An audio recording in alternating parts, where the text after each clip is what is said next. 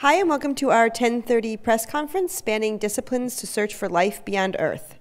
Our speakers this morning are Giada Arney from the NASA Goddard Space Flight Center in Greenbelt, Maryland, Stephen Kane from the University of California, Riverside, Catherine Garcia-Sage from NASA Goddard Space Flight Center and the Catholic University of America in Greenbelt, Maryland, and David Brain from the University of Colorado, Boulder.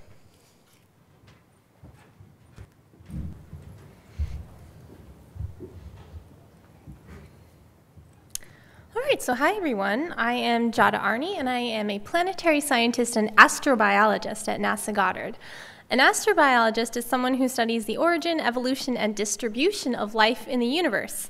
And the perspective that I take on this problem, and the perspective that my fellow panelists would take on this problem, is from a planetary perspective. We think about ways that planetary processes can modify and enhance and even cause planets to lose habitability over time. One of the most profound unanswered questions in the history of the human species is, are we alone in the universe? For centuries, we've pondered this question without actually being able to answer it. But that might be about to change because we now know that most stars have planets orbiting around them that are called exoplanets. In the not too distant future, in the coming decades, we'll hopefully have space telescopes that will be capable of searching these exoplanets for signs of habitability and even life. But we can't do these observations yet because the kinds of information that we're currently able to obtain about exoplanets is extremely limited to very basic properties. We can't actually see exoplanets yet because we infer their presence indirectly from how they interact with their host stars, allowing us to learn things about the mass of the planet, the size of the planet, and the planet's orbit. And this is useful information for telling us which planets might be habitable, but it's insufficient for telling us which planets actually are habitable. If we want to know which planets are truly habitable, not just maybe might be habitable, we want to be able to see these planets directly, to be able to look at their more complicated properties besides just their orbits and their sizes. But this is a huge technological challenge because planets are 10 billion with a B, times dimmer than their host stars. And so if you want to see a planet, you have to have some way of blocking out the starlight. This is kind of like trying to see a bird flying next to the sun. If you want to see the sun, you have to block out the sun with your hand, and then you can see that bird flying next to it. We're developing instruments called coronagraphs that would sit inside telescopes and do exactly this. Coronagraphs would be capable of blocking out the overwhelming glare of the starlight and allow us to see planets that are orbiting around them. But this is still challenging because you have to build these coronagraphs exquisitely precisely. If you have any stray starlight, because stars are 10 billion times brighter than their planets, you're still going to overwhelm your signal from the planet. So we're working on this, and what you're looking at in this image is a simulated view of our solar system from a distance of 40 light years away. The central dark region that you see in this image is the central coronagraph obscuration that's blocking out the light of our sun and allowing these planets to pop into view. So once we have these future space telescopes that enable us to directly image exoplanets, what kinds of information are we going to be able to want to know from them that would tell us whether these worlds are habitable and inhabited? Now, we won't actually be able to get images of exoplanets that look anything like this, much as we would like to, but even from those pale points of light that we're going to be able to obtain, we'll still be able to learn things that will transform them into complex environments. Now, we can't do this yet, but we're currently using computer models to model planetary environments to try to understand what are the different processes that can shape and inform planetary habitability. We're validating these models on solar system worlds because the solar system offers us an example of a whole bunch of planets that are very, very close to us. And we're also using solar system worlds as analogs for exoplanets that we might someday encounter, as you'll hear more about later on in this presentation from other speakers. We live on a planet, the planet Earth, and Earth is a canonical example of a habitable world. It is the only example that we have of a habitable world. And so we can use techniques that we study our own planet to learn about how we could someday measure the compositions of the atmospheres of exoplanets, because understanding what exoplanet atmospheres are made of is something that we someday want to be able to do. What you're looking at in this movie is concentrations of carbon dioxide in Earth's atmosphere as a function of time, using a combination of data from orbiting satellites and modeling from the Global Modeling and Assimilation Office. We can't see carbon dioxide with our eyes, but carbon dioxide and other gases do interact with light at very specific colors or wavelengths. And so even from space, even with satellites orbiting around Earth, we can measure these interactions between gases and light and infer how much of these gases are present in the atmosphere of our planet, as you see in this video. We can use these same techniques, this technique called spectroscopy, to measure the compositions of the atmospheres of exoplanets. By measuring the composition of exoplanet atmospheres, we'll be able to learn whether they may be habitable or inhabited. Probably the first gas that we would look for when searching for signs of habitability on a planet is water, because water is central to our definition of planetary habitability, and it's really where we start when we talk about the search for life in the universe. So that's how we might identify habitable worlds, but how do we actually go about detecting life? That's a much bigger question. And one way we can do this is by thinking about what are processes that life does that can modify its environment. Because in some ways, life is a planetary process that can modify its environment on a global level. And some of those modifications can be detected from many, many light years away. For example, we're all taking advantage of the fact right now that life is a planetary process because we're breathing oxygen. And the oxygen that we're breathing was produced by photosynthesis. If you were to go back in time about 2.5 billion years ago, you would find that you wouldn't be able to breathe the air. There was no oxygen in our planet's atmosphere.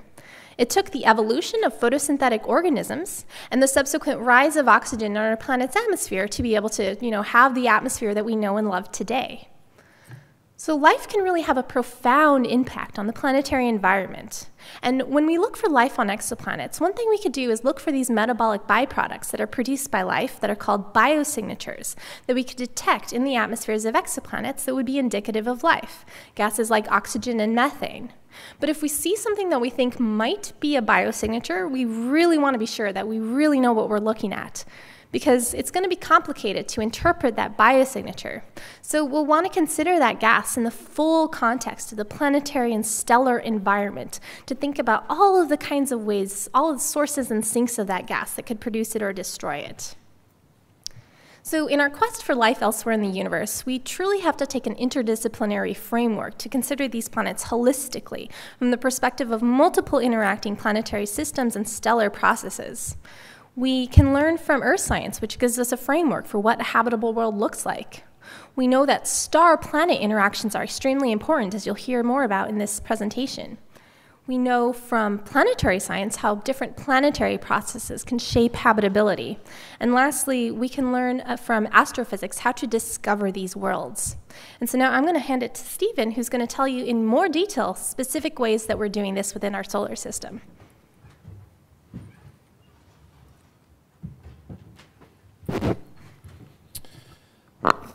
Thank you, Giada, and thank you everyone for coming this morning. My name is Stephen Kane from U.S.A. Riverside, and I have been studying exoplanets for almost 25 years. And during that time, we have discovered thousands of exoplanets, planets outside of our solar system, as I'm sure many of you are aware. And the way that this has progressed is shown in these graphs, which you can see, which are showing the mass and the sizes of these planets that we have found. And when we first started doing this several decades ago, we started finding the giant planets first because those were the easiest to find. But as time has gone on, we have become better at finding planets, not just in terms of the numbers, but in terms of our sensitivity to smaller planets, terrestrial planets. And in particular in the panel on the right, you can see the yellow points, which are the discoveries from the Kepler mission, which are really probing deeply into the terrestrial regime.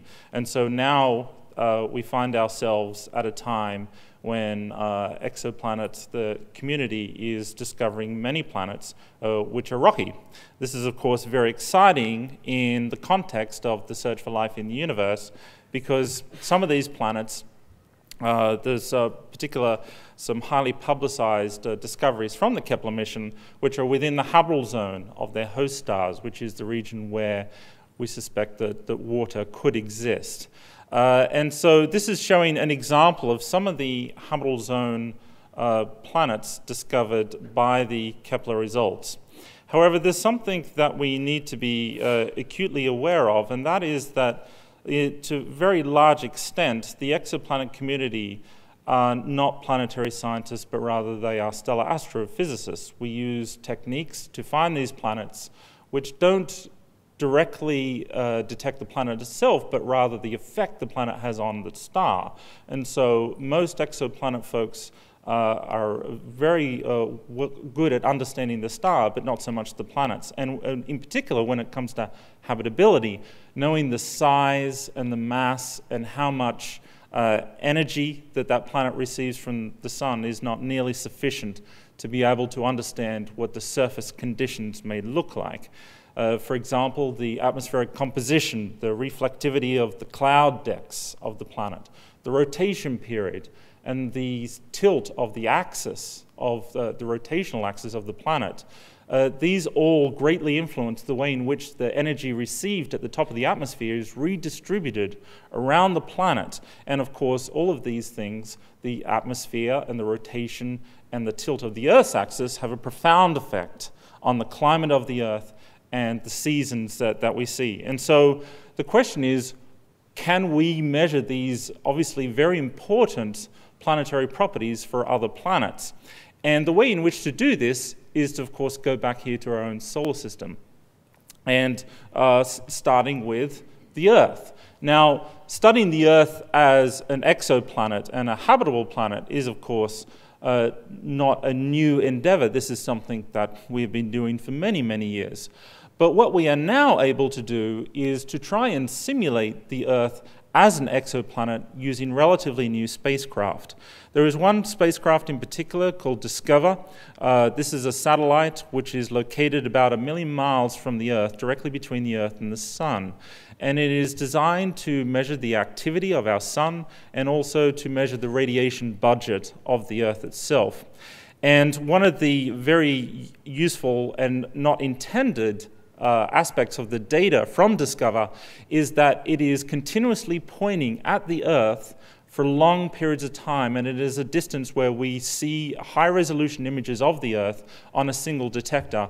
And it's been in flight for several years now, and so we can now truly study the Earth as an exoplanet.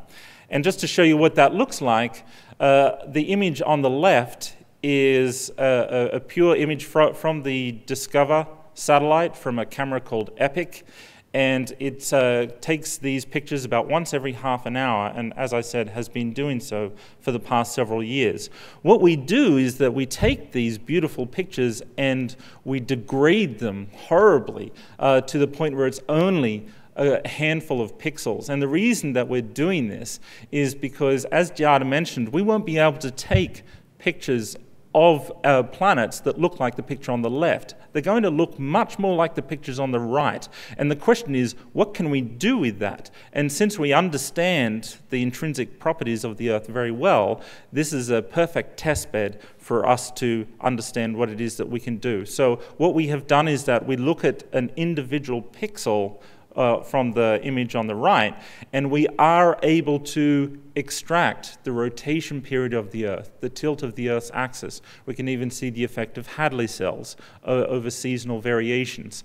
And so this has been used as critical input into mission design for coming missions which will be able to directly image exoplanets. And even though it's only a handful of pixels, we can still extract the data that we need to fully understand what is going on at the surface of these planets.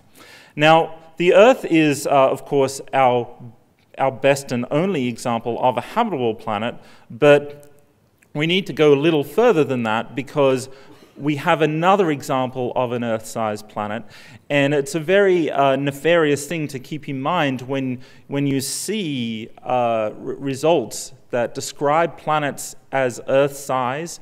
then that's equivalent statement to saying that the planet is Venus size. And of course, if you say that a planet is Venus size, it has incredibly different connotations. I sometimes refer to Earth and Venus as the Dr. Jekyll and Mr. Hyde of terrestrial planets. What can happen when you have planets which probably had very similar starting conditions, but took very different pathways, in particular in the evolution of their atmospheres.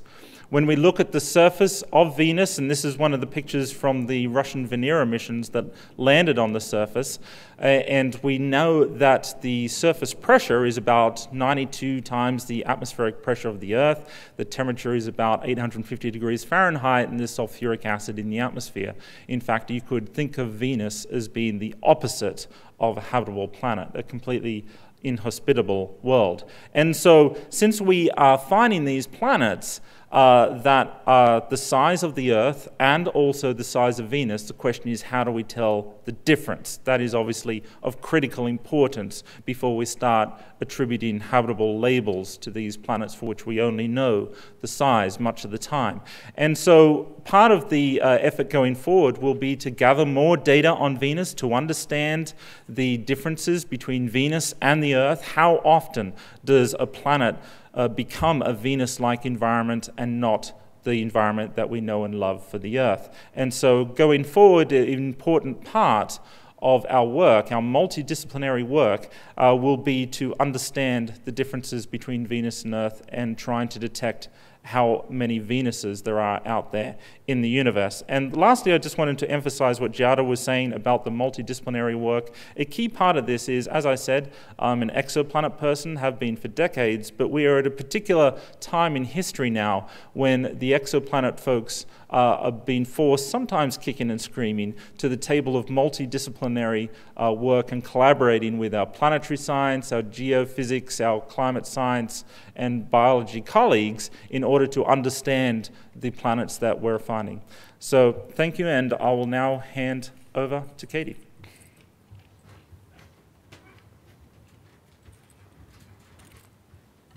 All right, thank you.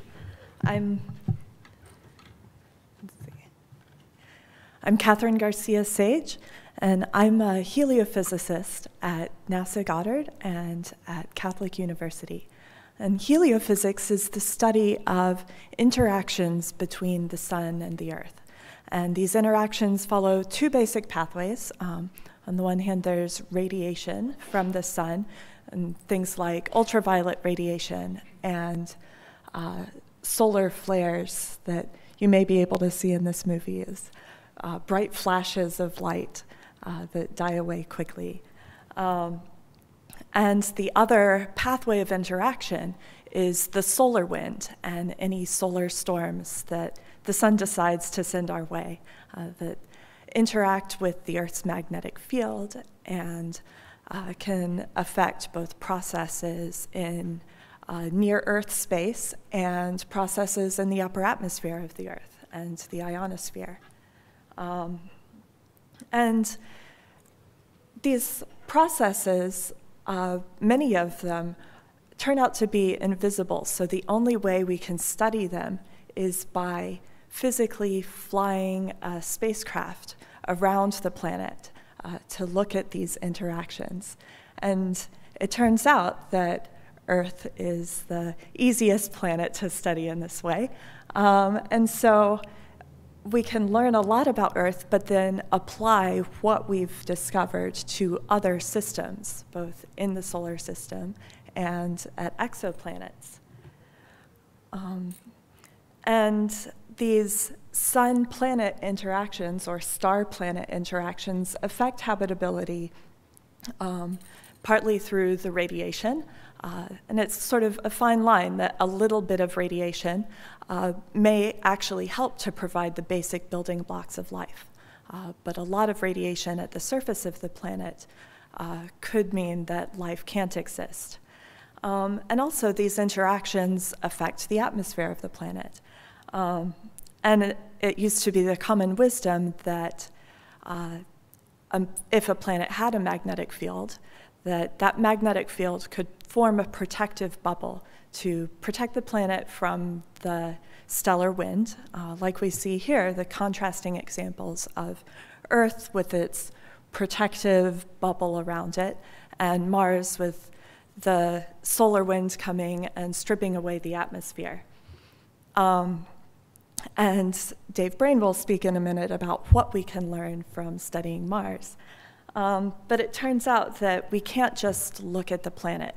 We also have to look at the environment of the star that the star creates near the planet. So if we have a brighter star, like the diagram at the top here, there's the habitable zone, which could also be called the temperate zone, because it mainly depends on temperature and whether temperatures are right for liquid water. And this zone is farther away for a brighter star as compared to the sun. And then for a dim M dwarf or red dwarf star, shown at the bottom, the habitable zone is very close to the star. But this turns out to have another effect because M dwarf stars tend to be very active, have a lot of stellar flares, a lot of ultraviolet radiation at habitable zone distances, and a very strong stellar wind. And so we can take what we know about these sun-planet interactions at Earth, and based on studies at Earth, we found that for a magnetized planet, there are three main processes that can affect escape of the atmosphere. One is ionization, that creates the source population for particles that can escape at the north and south poles of the planet. Energization and escape rates. And finally, the polar cap size, which is the area over which these ionized particles can then escape from the atmosphere into outer space. And here I'm showing a movie of one of these processes where you can see the ionization occurring, the yellow ions and green electrons separating out. And because the electrons are lighter, they can escape the planet's gravity. The ions may be too heavy to escape by themselves, but with the electrons escaping, it creates an electric field that can then draw the ions along with it. And this can produce escape even of heavier ions, like oxygen, that may otherwise be too heavy to escape the planet's gravity.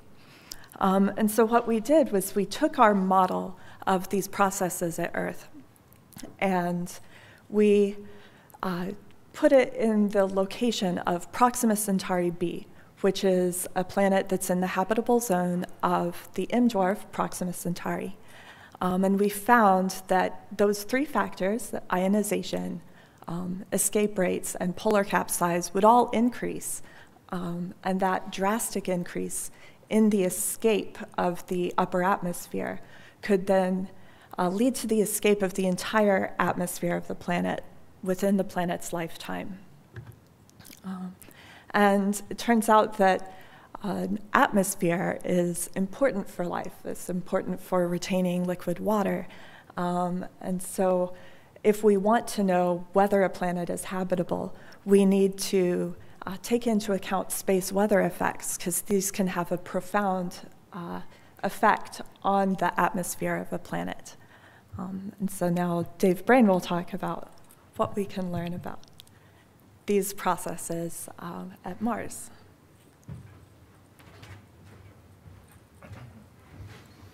Okay, thanks very much. My name's Dave Brain. I'm a professor of astrophysical and planetary sciences at the University of Colorado in Boulder. And I'm a planetary scientist by training, but my research overlaps the heliophysics type topics that you just heard Katie talk about.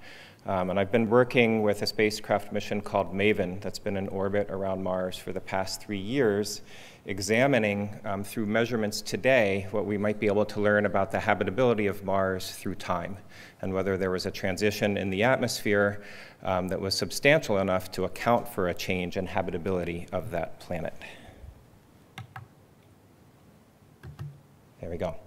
And so the point has been made that we don't have the kind of data that we need right now about rocky-sized exoplanets around other stars, but we have a wealth of data about rocky planets in our own solar system. And so the trick here is to take the planets that we've studied well and use the lessons that we glean from studying planets like Earth, Venus, and Mars, and apply those lessons to the situations that we think are occurring at planets around other stars. And so one thing that I study is atmospheric escape, how atmospheric particles can be persuaded to leave a planet's atmosphere or forcibly ripped away in some cases. And MAVEN has been giving us observations of this process for the past 3 years. And so Katie talked about a magnetized planet, Earth. I'm going to talk about an unmagnetized planet, Mars. And in this sense, Mars is one of our nearest laboratories for studying unmagnetized exoplanets around other stars. Okay, so that was sort of the motivation, but what did we actually do as a group? And what we did is a group of us thought about how we could apply the lessons that we're getting from MAVEN about how the Martian atmosphere has evolved and take those lessons and apply them to exoplanets. So we imagined a situation where Mars, instead of orbiting our own star, orbited a different kind of star, an M-dwarf star or a red dwarf star or an M star. They're called all of those things interchangeably. But what if it orbited one of these stars? And the motivation for picking this type star is because many of the recent exciting announcements about exoplanets, for example, the TRAPPIST system or Proxima Centauri b, are around these M-dwarf stars. And also our technology in the coming years may be best suited to detecting planets around this kind of star. And that's because these stars are generally smaller than our sun and dimmer than our sun. And so they obscure your attempted observations of the planet less. And there's a wide variety of M-dwarf stars in terms of size and activity level. But generically speaking, if Mars orbited an M-dwarf, it would have to orbit much closer to that star to even have a chance of being habitable. And by habitable, I mean have a temperature at its surface that's appropriate for water to exist in liquid form stably. Therefore, the Mars-type system, as you can see from the diagram on the top, would fit very neatly well inside the orbit of Mercury in an M-dwarf system. And if we kept Mars at the outer edge of the habitable zone of that star, then Mars would receive roughly the same amount of sunlight from the star that it does in our own system. So that's where we have to place Mars for it to even have a chance. However, as Katie said, M-dwarf stars can be much more active than our sun. They can have more intense flares and more frequent flares and more intense and frequent solar storms early in their life cycle. And some M-dwarf stars can be relatively quiet as well. But in general, the amount of ultraviolet light and the amount of particle radiation coming from that star would be greater relative to the energy from just the sunlight than it is in our own system. So by moving Mars in, we've kept it maybe warm enough for water to be liquid, but we've exposed it to a big hairdryer of processes that want to take that atmosphere away. Okay, atmospheric escape is not just one process, as MAVEN has been studying for the past 3 years. It's a whole series of processes, and I'm going to take about 17 minutes on each of the next 5 processes as I describe them, or instead I'm going to flip quickly through about 5 slides and let them wash over all of us. And so this is first to set the stage. There's energy coming from the sun in terms of light. And the extreme ultraviolet light is the important light for energizing particles at the top of the atmosphere and ripping it away. And there are also particles coming from the star, the stellar wind. The planet itself has neutral particles in the atmosphere, and that atmosphere can be very extended at Mars because it's small and doesn't hold on to its particles as well. And some of those particles gain a charge through interaction with sunlight and are ionized, and then magnetic and electric fields tell them where to go. So MAVEN has measured each of the escape processes independently and not only started to tell us how much is escaping from Mars, but what the knobs do on those processes. How sensitive are the knobs and what knobs are important for controlling the processes. So we can apply those lessons to the M-dwarf or the M-star situation and hear about 5 processes that occur. Number 1, particles can escape in ionized form or in charged form. We call this ion escape. With more light coming from the star, that creates more charged particles in the atmosphere, and therefore more particles leave. More energy in, more particles out. So this would increase for Mars by a factor of 3 to 5 around an M-dwarf star, a quiet M-dwarf star. Next, photochemical escape. This is for neutral particles, and sunlight drives chemical reactions in the atmosphere. Okay, more sunlight in, more charged particles are created, and those charged particles start the chemical reactions. Again, the amount of photochemical escape would increase in the M-dwarf situation by maybe a factor of 10 for even a quiet M-dwarf star. Next, a fireworks type process called sputtering. It's actually a pretty simple process. You have particles that are ionized, far from the star, gain a charge, and then magnetic and electric fields tell them how they move, and some of them go crashing into the atmosphere and splash new particles out. We've created more ions. When we orbited an M-dwarf, more particles are going to go crashing into the atmosphere. You're going to get more particles out as a result as well. This process would increase.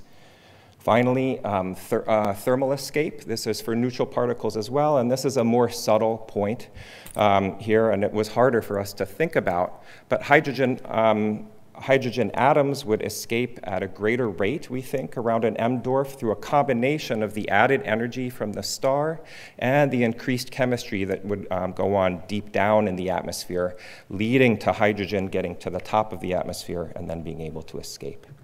So all of these together that we've considered individually, when you take them together, it all points to increased atmospheric escape around an M-dwarf star for unmagnetized Mars, and this is just for a quiet M-dwarf star. But if we consider an active M-dwarf star that's flaring all the time and very energetic, then the escape rates could increase by as much as a factor of several thousand in this situation, if you're unlucky enough to be born around an active M-dwarf star as Mars. Okay, but not all hope is lost. We've considered a particularly difficult situation, but it's a situation for which we had really great data and really great observations from our own system. But say it wasn't Mars, say it was a bigger planet, like Stephen talked about, like Venus. That might be better able to hold on to its atmosphere. Maybe it's a planet that's still outgassing today from inside, and so in addition to the atmosphere being ripped away, there's atmosphere being added. That's maybe a happier situation as well. And then through the types of processes that Katie is thinking about and I'm thinking about too, it might be that a magnetic field is a good thing for a planet to be able to retain its atmosphere. So not all hope is lost for rocky planets being born around M-dwarfs, but it looks like if Mars today were born around an M-dwarf, it might not end up so habitable at the end. So with that, I'll turn it back to Giada to close out. So just to wrap up, the main message that we're trying to convey is that interdisciplinary science is really the future of understanding exoplanet environments. These planets are going to be understood in a very data-limited regime, even when we finally get direct observations of them. And so by using this interdisciplinary framework, we can learn a lot more about these environments than we would be able to otherwise. We know from Earth science we have a framework for understanding what a habitable environment looks like. We can use planetary science to think about these planetary processes that shape habitability, and we've used Mars in our own solar system, to think about atmospheric loss processes. We've also used Earth's twisted sister Venus to think about how a planet that's superficially similar to Earth in many ways can end up on a very, very different path and be totally uninhabitable. And lastly, we know that we can't forget sun-planet interactions, because how stars interact with their planets really can determine what happens to a planet's atmosphere and can even strip away the entire atmosphere, as we heard about for the case of maybe Proxima Centauri b, and also for Mars around an M-dwarf. So thank you, everyone, and we'll be happy to now take questions. Thank you, everyone. Questions? Please state your name and affiliation, please.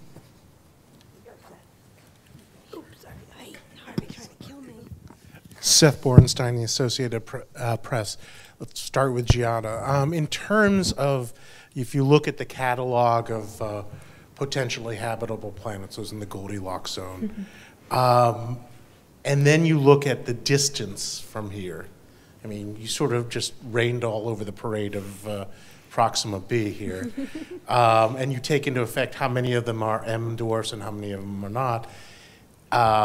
If you look in the next 10 to 20 years, how many of that already small sample size would we be able to have enough technology, resources to characterize atmosphere, magnetic field, the things you need? So let's say 10 years from now, or even 2030, let's say. How many of those planets could we glimpse enough to tell that, oh, they're not just in the habitable zone, but we see what we need to see? To determine which of those planets are actually habitable, not just potentially habitable. So that's a really great question. So speaking to the small sample size we currently have, we do have some missions coming online in just next year. We have the TESS mission, the Transiting Exoplanet Survey Satellite, which will look at a whole lot of stars all around the sky, mostly M dwarfs, and that should increase our numbers of habitable zone planets that we know about. We'll have soon the James Webb Space Telescope, which will be able to make observations of transiting exoplanets, planets that pass directly in front of their stars. You may have heard of the TRAPPIST-1 system of planets. That's a 8-planet system that has some planets that are in the habitable zone, and James Webb may be able to make observations of that system. Proxima Centauri b is unfortunately not transiting, so we unfortunately would not be able to observe it with James Webb. But in the more distant future, we would like to be able to turn to direct observations, so the coronagraph technology that I talked about. There's the potential to do that from ground-based observatories, particularly for M dwarfs, to do it for more solar-type brighter stars, so really look for Earth analogs around Earth analog stars like the sun, much brighter than these M dwarfs. We probably need, at least for the first generation of observations, space-based telescopes. So there's some designs that are currently being considered by NASA headquarters has directed the community to study the designs of these observatories for consideration for the next generation of flagship missions. They include a mission concept called HABEX, the Habitable Exoplanet Imaging Mission, as well as the LUVOIR concept, LUVOIR, which stands for the Large UV Optical Infrared Surveyor. So both of these concepts would be designed to directly image exoplanets and would be capable of blocking out the starlight and searching them for signs of habitability and life. And so I think that's really going to be our first and best chance if we get one of those observatories to see exoplanets around sun-like stars directly. And I guess for maybe David or Katie, is this almost time? I mean, you said there is some hope for M dwarfs. How constrained do you have to get?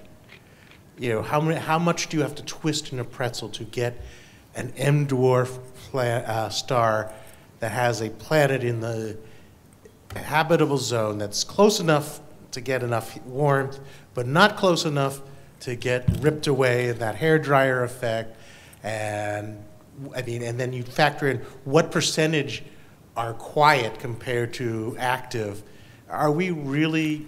Are we talking maybe, there's so many M dwarfs systems we're looking at. We're talking 1 or 2% that we think of in the habitable zone might actually be really possible, or are we talking 50%? Just a sense of how real these figures are for possible habitability. Okay, I'll start. I don't think I want to give a percentage because I have no idea. But let me try and answer it a different way. I can imagine a variety of scenarios in which you could get a habitable terrestrial planet around an M dwarf. With the experiment that we've done, if you got a quiet M dwarf, then even for little unmagnetized Mars that's not outgassing, the duration of habitability for that planet is reduced by a factor of maybe 5-ish at the low end. And if it's an active planet, then the period of habitability could be reduced by a factor of thousands. But say Mars today was habitable for 1 billion years, and we don't know that that's true, then around an M-dwarf, Mars today would be habitable for 200 million years. Now, when we start adding back some of these other mitigating factors, and we use the plot that Stephen showed earlier that says that there are plenty of rocky-type planets that are even bigger than Earth that are being discovered, I think we can get into a regime without too much difficulty where we can talk with a straight face about whether that planet is really habitable at that point. Another thing to note here is that planets orbiting that close to their star have a good chance of being tidally locked through tidal interactions with the star. And that, in our own solar system, we're finding can be an additional source of heat for the insides of planets. So there may be even an advantage in the M-dwarf situation for getting extra volcanism to add atmosphere and things like that. What does that do in terms of life if you've got tidally locked and you're on the other side? Yeah, so there are all sorts of thought experiments that you have to do and pros and cons that you have to consider, but at least from a retaining an atmosphere perspective, you know, there are all sorts of things that you could think about that might lead to increased duration of habitability for terrestrial planets that aren't exactly Mars. And I'll just add that this is, well, excuse me, this is one of the reasons why we really need to continue promoting this interdisciplinary science, that we need people like geologists who can tell us about volcanism and how that adds to the atmosphere, and we need people who understand the whole evolution of the planet, that if it started out with a much larger atmosphere than what Earth started out with, then that would be a pathway to it retaining more of an atmosphere and continuing to be habitable. That we sort of need experts from all of these subject areas to even begin to answer that question.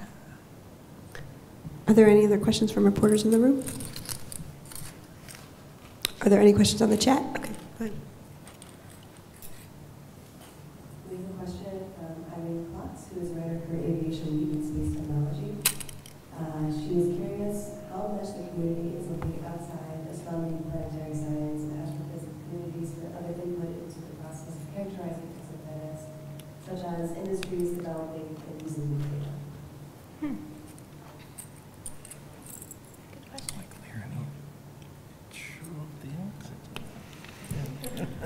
Yeah, I think that's a really great question. I think certainly big data can help with these problems in terms of data mining these data sets that we're going to be getting from observatories that will be discovering exoplanets. But I don't know any of the specifics of that. No. Yeah. Okay. So also one community that didn't get mentioned in the question would maybe be earth science or geology, and I think that's a particularly important component here as well. Any other questions? Seth? So listening to you all, it sounds like, as the astronomers come out and say, look at all these wonderful exoplanets, so many in the habitability zone, bringing up all the excitement, and you guys come and seem to sort of rain on the parade and say, okay, now that we look at it from other points of view, there's less and less of it. Of course, you need an atmosphere to rain on the parade. Is there anything that when you bring in the non-astronomers in the field, instead of saying, wait, this makes it less likely, is there anything that these new interdisciplinary studies come in and say, okay, you're not looking at it this way, this brings in, expands the habitability zone or makes it, some more likely? I mean, are you all just, Debbie Downers here, or is there anything you're adding that makes it a little more optimistic? Well, so it can sound like that we're just being completely pessimistic about this, but it's really just about adding information to our first order effects. Now, in terms of the habitable zone, for example, the habitable zone as a concept has been around since the 1950s and things like that, but it was just based on the luminosity of the star, and it was during the 90s that folks like Jim Casting had the computational power to apply climate models to this.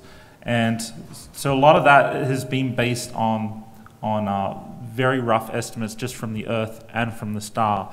What we're seeing at the moment could be considered as growing pains of the field, because as we've seen over the past couple of decades, we've seen incredible growth in this field. And from the exoplanet perspective, it's just been this fire hose of data and new planet discoveries that we're trying to understand, and it's very difficult to keep up. For example, when we talk about Proxima Centauri system or the TRAPPIST system, we're already at a stage where we're thinking, oh, that was 3 or 4 habitable planets ago. You know, and so the very subtle effects of the effect of the M dwarfs, the effect of the intrinsic properties of the planet, is just something that frankly we're trying to keep up with and understand these effects. But to address your specific question about do any of these effects actually improve habitability, then yes, there are various effects that people have thought about that actually increase the extent of the habitable zone. For example, if it has a hydrogen layer, perhaps either a primordial upper layer to the atmosphere or something which is being outgassed from the planet, then that could extend the outer edge of the habitable zone further out, because it would increase the greenhouse trapping of infrared radiation at the surface of the planet. There are also geological cycles that we're understanding more now and applying to exoplanets, where you have the thermostat on an exoplanet that would retain long-term climate stability, where we wouldn't normally otherwise consider that as something which would retain habitability over long time scales. So it's a bit of a tug-of-war backwards and forwards about these different effects, some of them positive, unfortunately some of them negative. The reason that I actually think that this sounds particularly negative is because we have focused on M dwarfs. M dwarfs are very controversial because they are so active. There's issues like tidal locking. The methods that we're now using to discover planets are biased towards those kinds of stars. This is why they hit the discovery space and the media outlets so often, because that's where we're exploring. As time goes on, we will be finding more planets around stars more like the sun, where we won't necessarily have to be such Debbie Downers, as you put it. And just last one for me is, okay, so for each of you, given what you're seeing, what exoplanets are out there in the habitable zone that still look promising to you at this point after all the stuff you're talking about? I mean, for example, you know, my colleagues and I, should we be excited more about the TRAPPIST system or the Proxima B system? I mean, it seems like now neither. I don't know. What one for each of you? What are the exoplanets in the habitable zones that still make you think, maybe there? Go down the line. Well, is this on? So I am a very optimistic person, actually, and I am really excited by both the TRAPPIST-1 system and the Proxima system. I know that there are barriers to habitability of both of these systems, but we can actually observe both of these, especially the TRAPPIST-1 system, in the near term. So we'll be able to test our hypotheses that we have of these worlds pretty soon and find out what they're actually like, which I find really quite tremendously exciting. What I'm personally the most excited about is the little bit more distant future, when we can actually start imaging Earth analogs around sun-like stars. That's what really gives me goosebumps, thinking about what might be out there around these brighter sun-like stars that we haven't yet been able to tap into that population, as Stephen was talking about. So one thing that's come up during this Q&A is about the numbers that you were asking about, and an important piece of that is that we are at a particular threshold of massive amounts of new discovery, with tests being launched next year, JWST. And so even with it seems like there's a lot of planets that are being reported in the habitable zone, and that's certainly true, but that's just the tip of the iceberg. And we can expect in the years ahead to have many, many more of these kinds of planets, not necessarily around M dwarfs. I tend to cancel out Giada's optimism. So a lot of what's being said now about the TRAPPIST systems is that, because of what we've heard in this session, is that the effect of M-dwarfs can have profound influence on the ability of planets to even retain an atmosphere for long periods of time. But I hold my breath until we actually test this, and this will be in the years coming up, when we'll be able to, not necessarily for Proxima Centauri b because it doesn't transit, but for the TRAPPIST system, various other systems that will be discovered by tests, it'll really lie in whether we observe the effect of an atmosphere, or that it has an atmosphere. As I mentioned, that may simply mean that it's a Venus, which is another pathway, but that's the thing that we have to really test for. I think that wraps up our press conference. We're out of time, but thank you very much. And next up is the Explaining Extreme Events. Thank you.